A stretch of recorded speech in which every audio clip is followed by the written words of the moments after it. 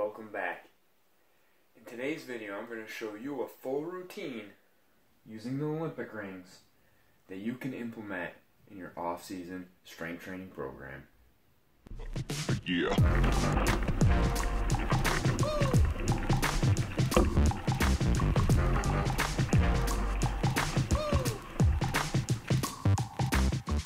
Alright, in today's workout we're going to be doing 2 to 4 sets per exercise. That means if you're a beginner you're going to be doing 2 to 3 sets. If you're more advanced you're going to be doing 3 to 4 sets. The rep range is going to be 6 to 12, but that's a gauge, so if you can't do 6, don't worry about it. Do as many as you can, and if you can do more than 12, by all means do more than 12. Challenge yourself. We're going to be starting off with the pull-ups. I am doing the ring version right here. These are a little bit tougher than doing them off of a bar, but you can do them off of a bar also, as you're probably hanging your rings from a bar anyways. The modified version of this is going to be with your legs straight out like this. I also have a video on this if you want to check that out too. It's a great one if you can't do a full pull-up. Next is dips. This is going to be a very advanced movement. You can see there's a lot of stabilizing in the shoulder that has to be done when you're doing these. And they're a great workout. So if you can't do these and you still want to progress to them, this would be my progression, basically putting our toes on the ground, taking away some of our body weight. Moving on, we have rows. There's going to be 3 versions of this. We're going with a straight body and almost directly underneath the rings. It's going to give you the most stress that we can do just using our body weight, not adding any added weight.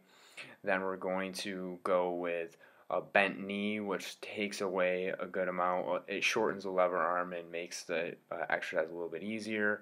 And then the easiest version is basically taking a step back to change the angle which you're pulling from. Now, doing push-ups with the rings are really great for shoulder stability because you have to make sure you're stabilizing those rings in space. So that's why I have this exercise in here. And if you can't do a full version, we have a modification for you. Just move those rings up and change that angle to make it a little bit easier on yourself. Face pulls are a great exercise for your rear delts and your traps and the postural muscles to make sure that we're still maintaining good posture, which is going to be vitally important to staying injury free. Again, 2 versions. All the easier version is just stepping back and decreasing the angle a little bit. Tricep dips. Triceps are going to be another muscle group that we use in paddling. As they assist with the lats, and doing tricep dips like this, you can do them on a bench, is also a great way to do them. Legs out in front of you is going to be harder, obviously.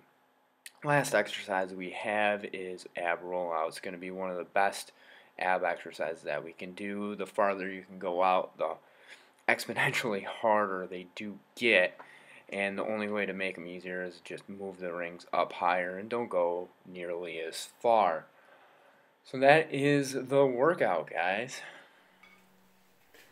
Hey guys, thanks for watching the video. If you guys like this content, please give a thumbs up and subscribe to the channel. More content to come. Until next time, guys, paddle hard.